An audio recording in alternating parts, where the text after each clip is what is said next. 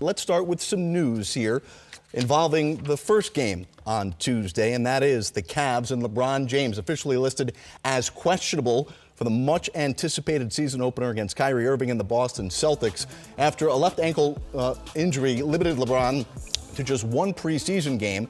His head coach said Monday that the team is preparing to have LeBron. However, Ty Lue wasn't ready to commit to LeBron definitely being in the lineup Tuesday against Kyrie. I never hide stuff from you guys. I really don't know. I mean, just depends on how he feels after today. But I really don't know.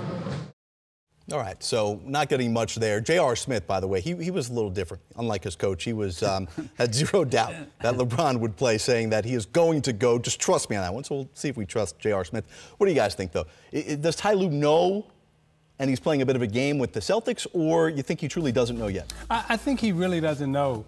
When it comes to LeBron definitely makes up his own mind. And, I would say, and Brent, you can also speak to this, as former players, when there's a trade that's been made like this and it's been so public, you're actually looking forward to going out and competing against that guy. So I would think that LeBron, if he is healthy, and even if he's a little bit injured, we'll try to go out and play against Kyrie because it's definitely, something to prove there. Yeah, I echo those sentiments, Isiah. On top of it being opening night, the fact that it's the Boston Celtics coming in to face the Cleveland Cavaliers, I just don't think LeBron wants to disappoint anybody, certainly himself first in terms of the preparation physically to get ready for this season. But to put that jersey on opening night, you only get so many of those. This is number 15 for LBJ, and against the Celtics, I think he wants to give them their best shot right away. Brent, we know how the Cavs are a team that places the priority on being healthy in the playoffs. They want to be at the peak of their game then and make sure LeBron is ready no matter what for the postseason. But with this team having just one preseason game to get to know all these new pieces, how dangerous could it be if LeBron is, whether he plays or not 100%? I don't think dangerous at all. I mean, LeBron James knows himself better than anyone. He'll be out there on the floor. He won't push anything if he's not feeling physically up to all of his superpowers for that game, Jared. But you mentioned the fact that Cleveland wants to rest and make sure they're healthy for the playoffs.